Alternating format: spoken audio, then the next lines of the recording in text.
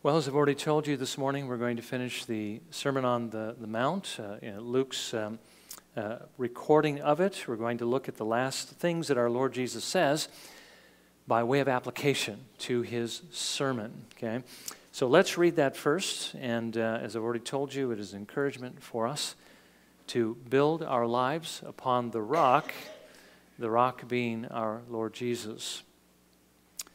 So this is what we read, beginning in verse 46 of Luke chapter 6. Jesus again speaking to his disciples, not just the 12, but to all who were following him.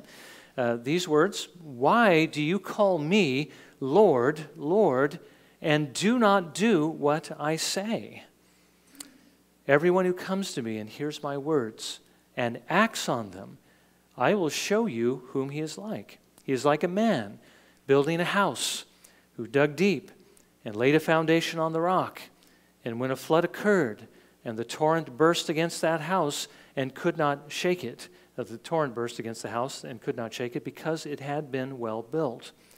But the one who has heard and has not acted accordingly is like a man who built a house on the ground without any foundation. And the torrent burst against it, and immediately it collapsed, and the ruin of that house was great."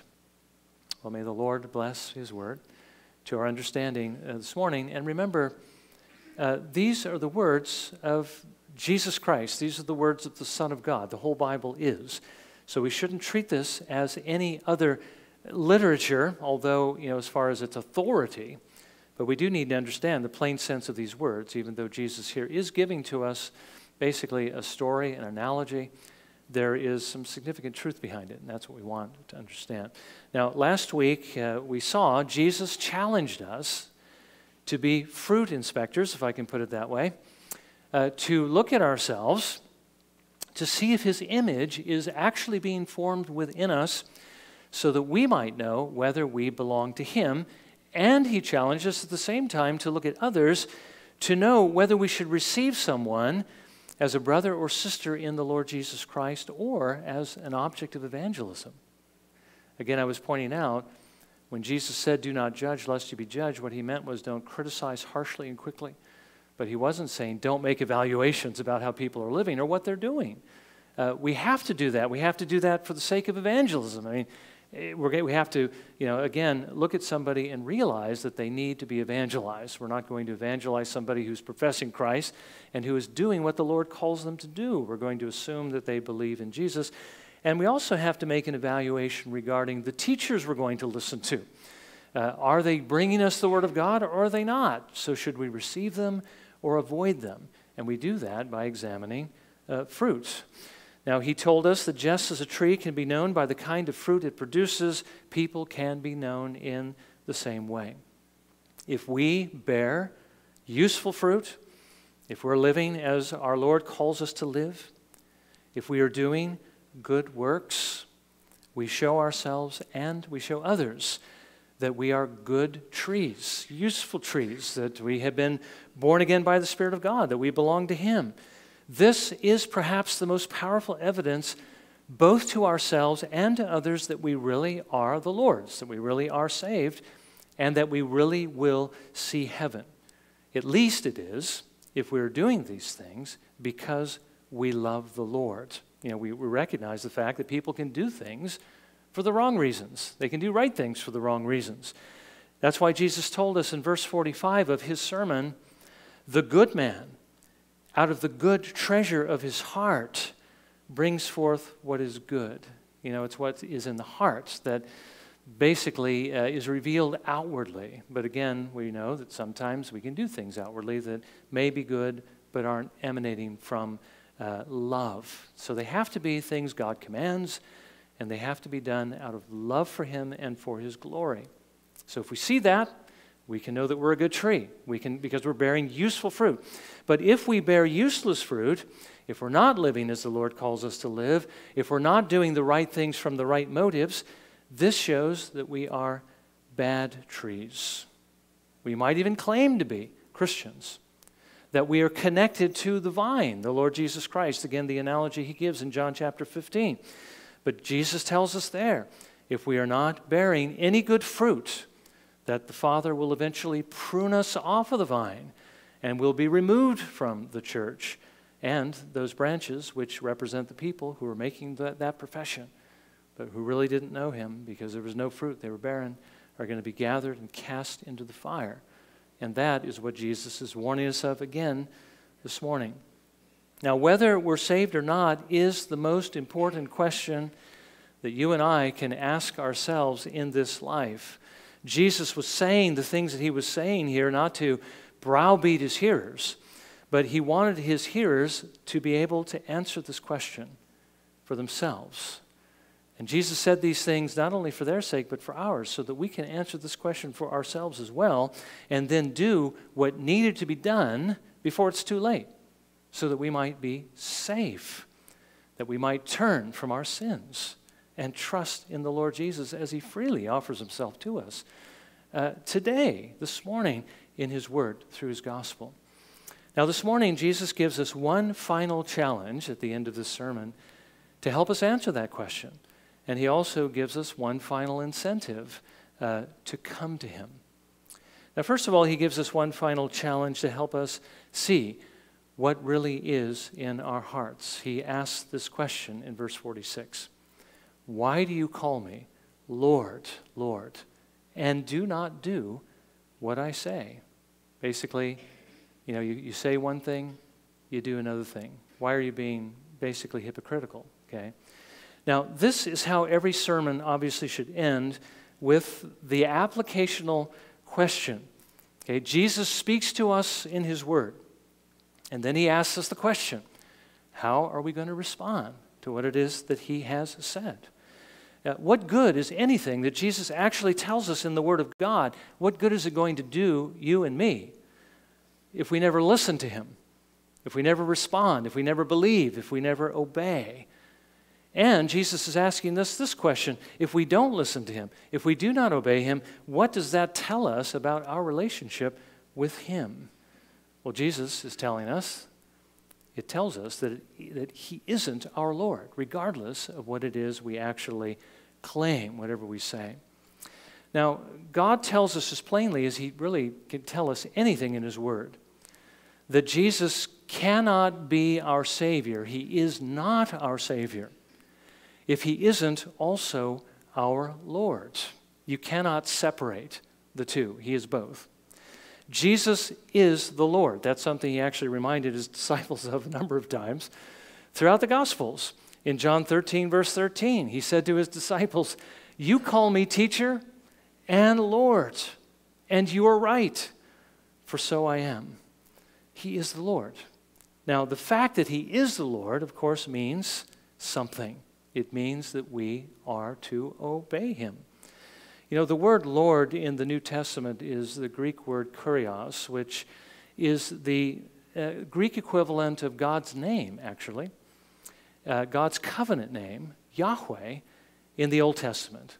And the reason it is because in the Old Testament, this word is often translated Lord. Now, we do understand that these two words don't have the same meaning. Kurios means Lord. It means master. It means the one we are to obey. Yahweh means essentially, I am. I am the eternally existing one. Remember when Moses said, as the Lord called him to go into Egypt, they asked me what your name is, what will I tell them? You shall say, I am who I am, has sent you. Okay? In other words, I am the one who always has been, and I am, and I always will be. I am the unchanging one. But the word Lord is the word that the Jews most often use to translate the name Yahweh in the Old Testament scriptures, and certainly in the Septuagint. This is the very word that they use. Okay, the Septuagint, remember, is essentially a Greek translation of the Hebrew and Aramaic Old Testament scriptures, so that the Jews would be able to read and understand, those that didn't understand Hebrew. The Jews were so afraid to speak God's name so that they would not use it in vain, that whenever the word appeared in a passage, as the reader in the synagogue was reading, he would most often say Adonai, which means Lord. Or he might say Adoshen or Hashem, which means the name. But they would not say the name of Yahweh because they did not want to say it in vain. Now again, so kurios is the word that is used. It means Lord, which is the equivalent of Adonai in the Old Testament. Kurios does not mean Yahweh in every place in the New Testament where the word Lord is used, but it always means that when it's referring to Jesus Christ, okay? Which means that he is the covenant God of Israel, okay? He is God. He is our God, which is one of the reasons why we must obey him, because he's the Lord, right? God, the Almighty, calls us to obey, and our response is, speak, Lord, for your servant hears. Now, Jesus is also our mediator, okay? He's the one that God sent into the world to save us, the one who was given authority as a reward for his work as the God-man. You know, the mediator is a human being, but the person of that human being is God. He is God and man, and we know that God has entrusted to Jesus authority to rule over all things. Remember what Jesus said to his disciples on the Mount before he ascended into heaven in Matthew 28:18. All authority has been given to me in heaven and on earth. Paul tells us in Philippians 2, verses 9 through 11, that this was his reward for his humiliation, becoming one with us, and then suffering as he did, basically becoming a curse for us, dying, then being buried and rising again. This is what he says. For this reason also God highly exalted him and bestowed on him the name which is above every name, so that at the name of Jesus every knee will bow, of those who are in heaven and on earth and under the earth, and that every tongue will confess that Jesus Christ is Lord, to the glory of God the Father. So he is God, and we should obey him. He is the Lord, the covenant God of Israel. He is the God of the universe. He's the only God that exists. He is the second person of the triune God. But he is also the mediator who gets his authority as the reward for his work. And Jesus now rules and reigns over the entire universe, basically ordering and arranging everything for the good of his church and the advancement of his kingdom. And though sometimes we may question some of the things we see going on, there's a lot of evil in the world, the Lord is using that evil for his good purposes because he is the one who is in control. He's not inspiring that evil, but he's using the evil that exists in our hearts for good, for his glory. And we know how he's done that in our own lives. Now, Jesus tells us in our passage that he must be master, he must be our master in more than simply name only if we are finally to enter into heaven. We actually need to obey him. He says in our meditation that we read earlier in Matthew 7, verse 21, not everyone who says to me, Lord, Lord, will enter the kingdom of heaven, but he who does the will of my Father who is in heaven will enter. So it's not enough simply to say Jesus is Lord. We actually have to obey him. And again, as I've told you before, that is the fruit that must be there. By the way, this is just simply another way of saying something that we're used to saying within Protestant circles, that we have not really been justified. Okay, we've not really been declared by God to be just, to be acceptable to him because of the righteousness of our Lord Jesus Christ and his righteousness alone received by faith, unless we are at the same time being sanctified. And that means becoming more like Jesus. That means bearing more good fruit, useful fruit, doing what Jesus says. That is the evidence that we have been justified. The Bible tells us that true faith, justifying faith, trust in Jesus, produces good works. Listen to what John the Baptist says in John 3, verse 36, as we read past, John 3:16, what Jesus says. For God so loved the world and so forth. John the Baptist says this, he who believes in the Son has eternal life. But he who does not obey the Son will not see life, but the wrath of God abides on him. The interesting thing about this passage is the word there for believes and the word there for obey is exactly the same word in the Greek. It's the word for faith or belief or trust, pisteuo. And what the translators are showing us here is that there is implied in this act of faith, this act of belief, also this act of submission. If you believe something, you're going to act on it. So this is an active and lively faith. It is a faith that produces works. That's the kind of faith that saves. Remember what James tells us in James 2:26. For just as the body without the spirit is dead, so also faith without works is dead. And the reason it is because a saving faith always produces or works by love, okay? It produces love for the Lord so that we want to do these things. Remember what Paul says in Galatians 5:6, for in Christ Jesus neither circumcision nor uncircumcision means anything but faith working through love. That is key, okay? That shows us again the character of saving faith. So let's just pause here for a moment and ask this question first of all. Do you believe that you're justified? Do you believe you're justified by God's grace alone, through faith alone, that is by trusting in Jesus Christ alone? Well, I hope you do. James says if you do, you actually do well. But he also reminds us the demons also believe and they shudder.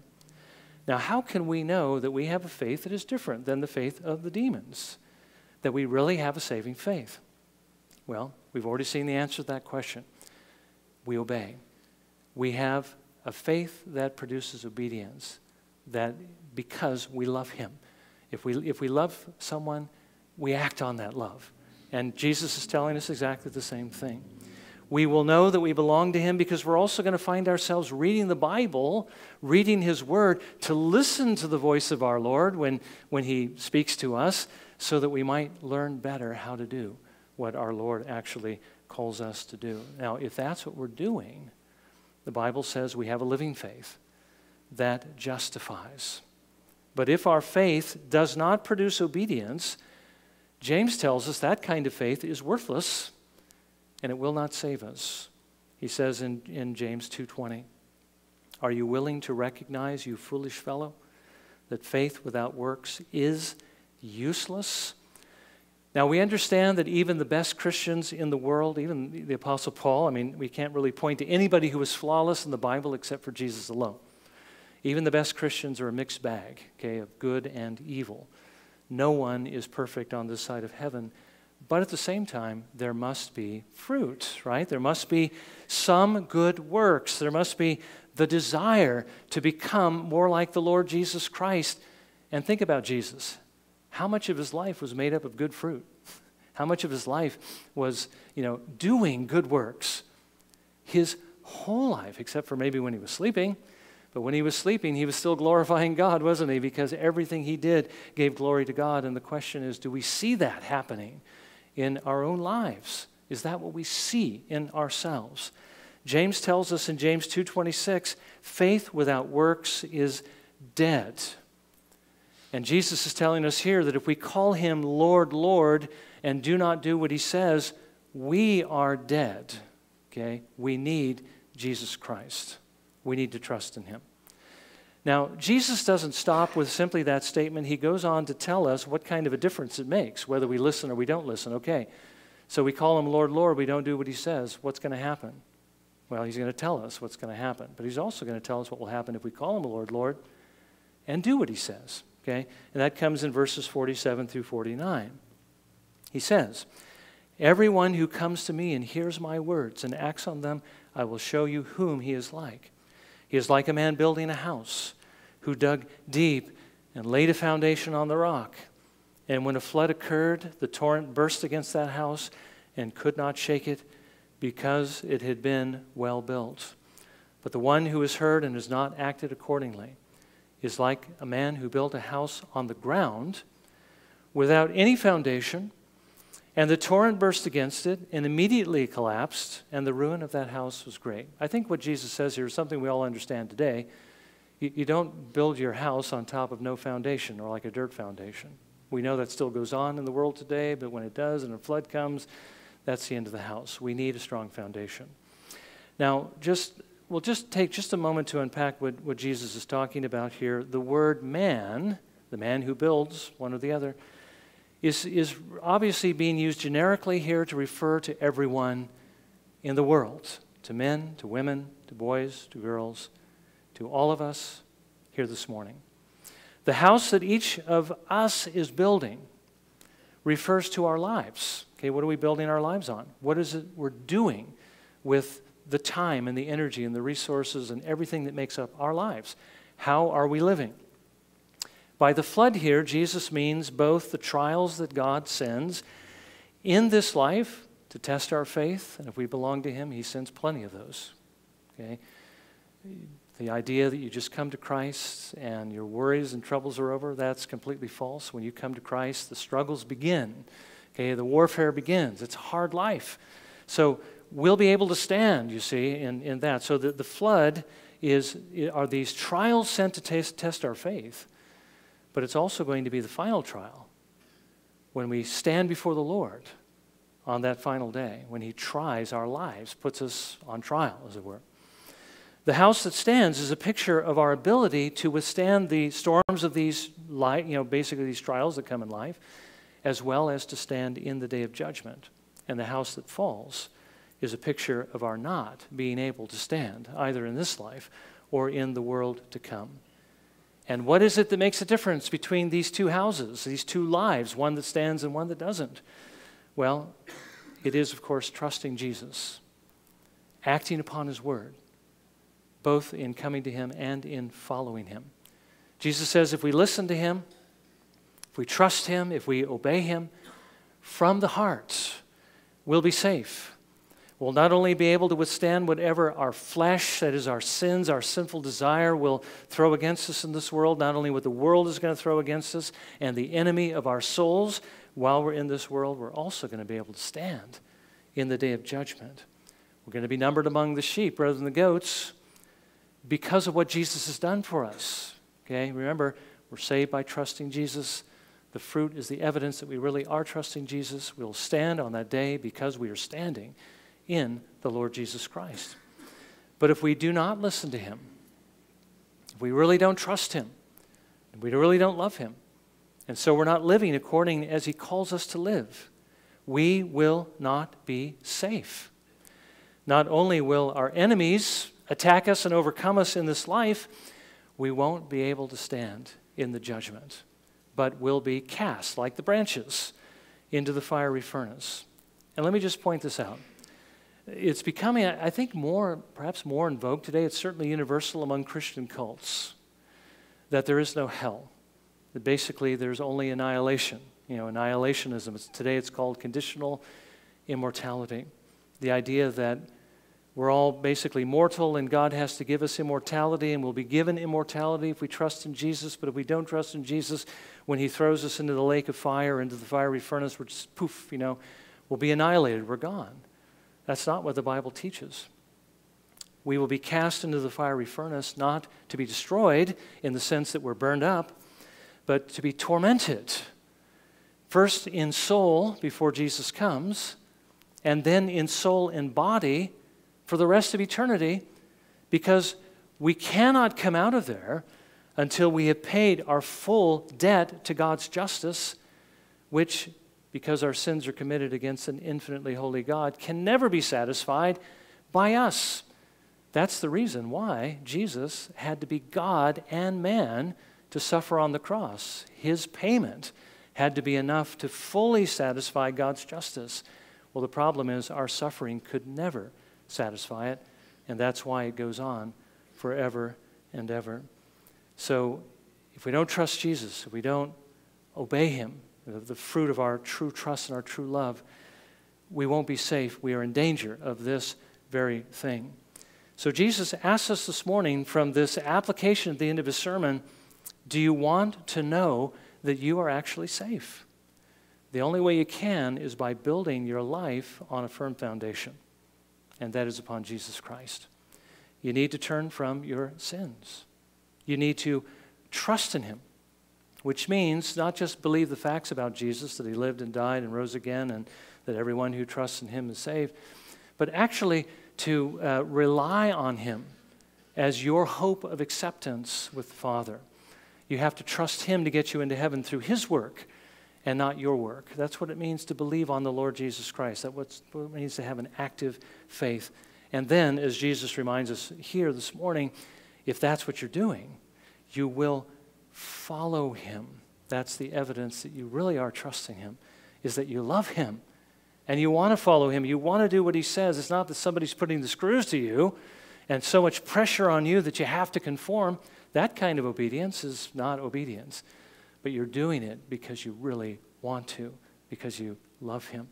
Now, if you are trusting him and obeying him, following him because you love him, you are safe. Again, the table of the Lord reminds you of that this morning. Jesus died so you wouldn't have to die. He gave his life for your life so that you might be saved, that I might be saved, that we might go to heaven. And that's why the table of the Lord also is only for those who have trusted Jesus. But if you haven't trusted Jesus and you're not obeying Jesus, you're not safe. But you can be if you will put your faith and trust in Christ, if you will trust in him this morning and take up his cross and begin to follow him. So Jesus asks you, again, which road are you on this morning? Get on the narrow road. It's only through Christ, only through Jesus that you can be saved. Well, let's bow for a moment of prayer, shall we? And let's ask the Lord to apply what we've heard.